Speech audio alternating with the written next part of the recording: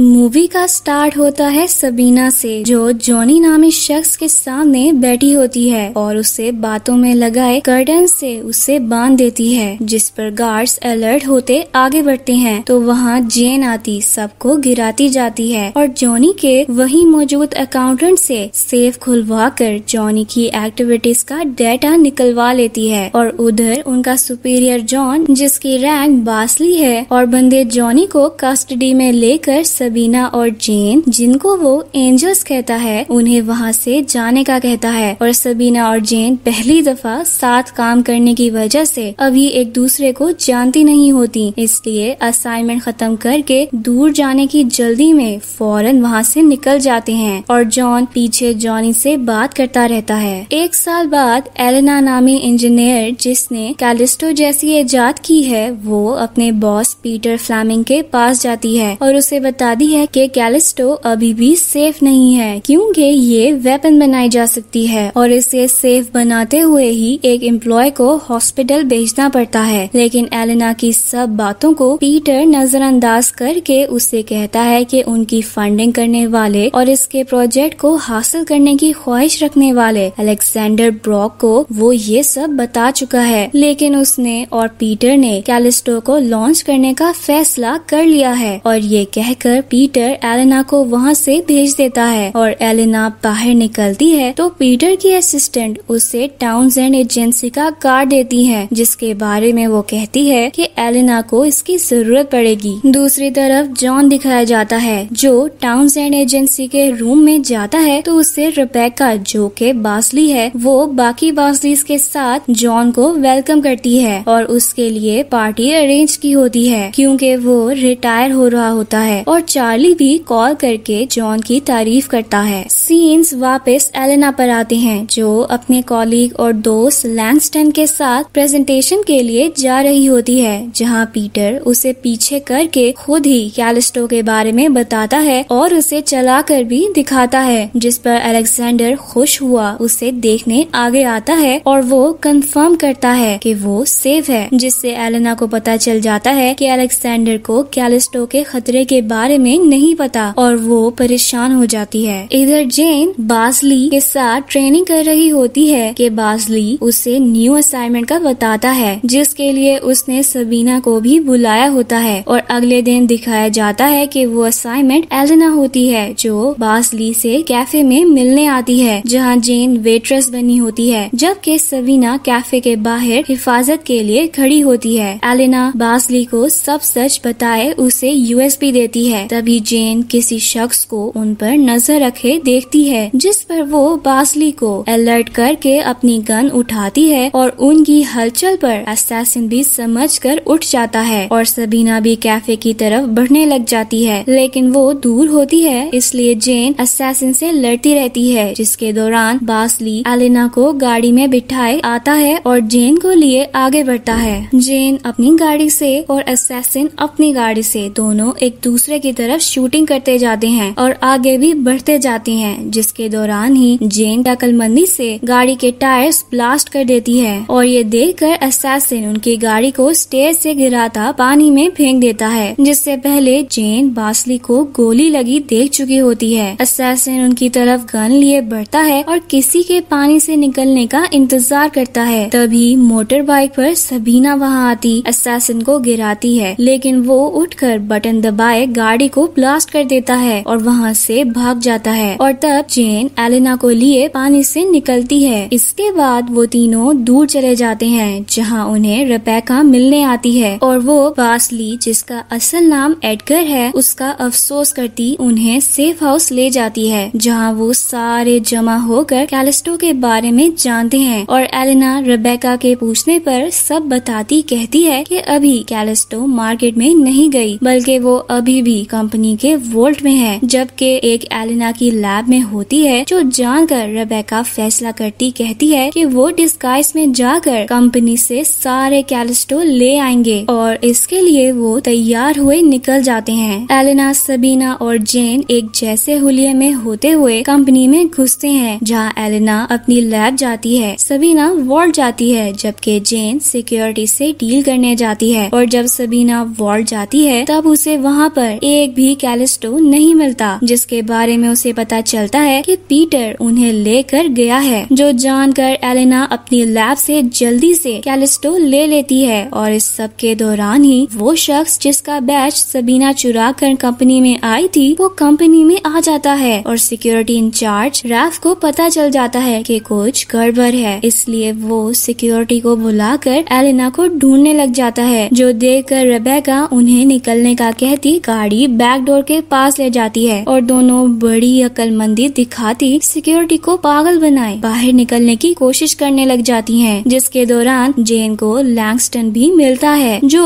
उसके एम्प्लॉय न होने के बारे में जानता हुआ भी उसका राज नहीं खोलता। बहरहाल सबीना कंपनी से बाहर निकल जाती है, जबकि एलेना और जेन एक ही बचा हुआ कैलिस्टो लिए निकलने लगते हैं कि दरवाजा बंद हो जाता है, जिस पर एलेना उसे वेपन के तौर पर इस्तेमाल करती ब्लास्ट करने के लिए दरवाजे पर लगा देती है और जेन के साथ दूर जाती है क्योंकि वो करीब होने पर मर सकते हैं। लेकिन उनके छुपे हुए ही रैफ वहाँ आता दरवाजे के पास जाता है, जिससे एलेना मना भी करती है, मगर उसके ना सुनने की वजह से वो उनके सामने मर जाता है। एलेना जेन के साथ निकली रेबेका की गाड़ी में बैठती वहाँ से निकल जाती है और वो बर्लिन के एक सेफ हाउस जाते हैं जहाँ उन्हें सेंट भी मिलता है जो उनकी हेल्थ केयर के लिए होता है। रेबेका इन तीनों को जमा करके बताती है कि पीटर जिसके पास सारे कैलिस्टो हैं वो इस्तांबुल जा रहा है, जिसके सिग्नल मिलते हैं तो वो इस्तांबुल उसे पकड़ने जाने के लिए तैयार हो जाते हैं और एलेना भी इनमें शामिल होती है और इनको तैयार होता छोड़कर रेबेका किसी औरत को इस्तांबुल की लोकेशन का बताती है और वापस सेफ हाउस आती है। उधर जॉन को अपनी बॉडी में ट्रैकर होने का पता चलता है, जिसके बारे में वो सोचता है तो उसे पता चलता है कि उसमें ट्रैकर रेबेका ने डाला है। नेक्स्ट सीन्स में दिखाया जाता है कि एलेना, सबीना, जेन और रेबेका इस्तांबुल पहुंचते हैं, लेकिन रेबेका की एहतियात के मुताबिक उन्होंने किसी को भी अपने आने का नहीं बताया होता क्योंकि उन्हें अभी भी शक होता है कि किसी ने उन पर नजर रखी है और इसी वजह से वो एजेंसी के लोगों से राब्ता करके पीटर की करंट लोकेशन नहीं पता कर सकते, जिस पर जेन आगे बढ़ती है और अपने पास एक रास्ता होने का बताती है, जो कि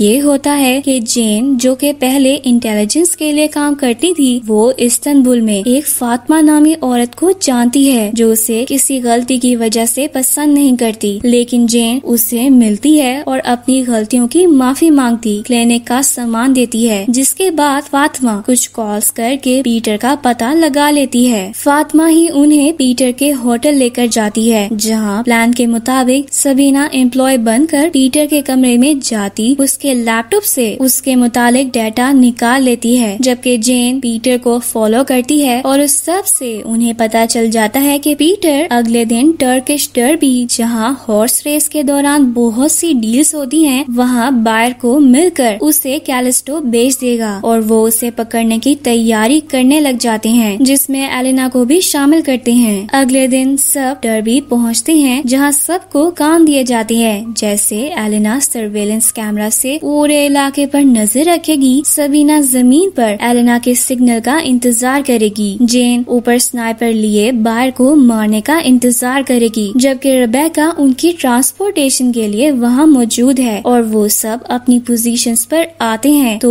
एलेना को पीटर दिख जाता है, जिसका वो अपनी माइक वाली ब्रेसलेट के जरिए सबको बताती है और पीटर की तरफ देखने पर उन्हें उसके साथ असैसिन भी दिखता है जो पीटर को गाड़ी में बिठाए निकल जाता है, जो देखकर सब अपनी पोजीशंस छोड़कर रेबेका की लाई एम्बुलेंस की तरफ दौड़ते हैं, जबकि सबीना पीटर की गाड़ी पर ट्रैकर लगाने हॉर्स पर सवार हुई गाड़ी के पीछे जाती है और उस पर ट्रैकर लगाकर बाकी सबके साथ वैन में सवार हो जाती है। रास्ते में वो वैन से गाड़ी में ट्रांसफर होते हैं और पीटर के पीछे जाते हैं, जिसे पहाड़ी इलाके में वेयर हाउस में ले जाया गया होता है, जहाँ रेबेका ये प्लान बनाए कि वो कैलिस्टो लेकर आएंगे और वो उनका वहाँ वेट करेगी। उन तीनों को अंदर भेजती है, जहाँ जाते ही वो 2 गार्ड्स को मारते सिक्योरिटी रूम में जाते हैं, जहाँ एलेना हैकिंग करके वेयर हाउस का दरवाजा बंद कर देती है, जिसके बाद सबीना और जेन उसे कमरे में बंद रहने का कहते बाहर निकलते छुपते हैं और वो देखते हैं कि पीटर जिस बार को कैलिस्टो देने आया है वो असलन जॉनी है, जिसे उन्होंने ही पकड़ा था, लेकिन उन्हें उसका यहाँ होने पर हैरानगी होती है। साथ ही उन्हें असैसिन के नाम जो कि होडक है उसके साथ पता चलता है कि जॉनी अपने बॉस के लिए वो खरीद रहा है। जॉनी पीटर को कैलिस्टो की तरफ चलने का कहता है, लेकिन वो उसके बारे में नहीं जानता होता, इसलिए वो कुछ नहीं कर सकता, जो देखकर होडक उसे मार देता है। फिर वो जॉनी के साथ गाड़ी में बैठे कैलिस्टो लिए वहाँ से निकलने लगता है, लेकिन दरवाजा बंद होता है, जिसको देखने के लिए जॉनी अपना गार्ड ऊपर भेजता है, जो देखकर तीनों रेबेका से ऑर्डर्स पूछते हैं, लेकिन रेबेका वहाँ से निकल जाती है। जो पता चलने पर जेन और सबीना खुद ही लड़ने का फैसला करते हैं और जेन गार्ड्स को शूट करने लग जाती है और उस गार्ड के करीब आने पर इससे भी शूट करती है, लेकिन तभी एक शूट हुआ गार्ड नीचे गिरता है, जिससे पता चल जाता है कि वो दोनों वहाँ हैं, जिस पर होडक वहाँ से भागने लगता है, लेकिन जेन उसके साथ लड़ने लग जाती है, जबकि सबीना बाकी गार्ड्स को मारने लग जाती है और एलेना के कमरे में भी एक गार्ड आ जाता है, जिससे लड़ते हुए ही एलेना गलती से गेट खोल देती है, जिसके बंद होते हुए ही जॉनी सबीना के सामने वहाँ से निकल जाता है और सबीना पर एक गार्ड हमला करता है, जिससे वो इंटेंस लड़ाई करने लग जाती है। और उधर जेन भी वेयरहाउस के बाहर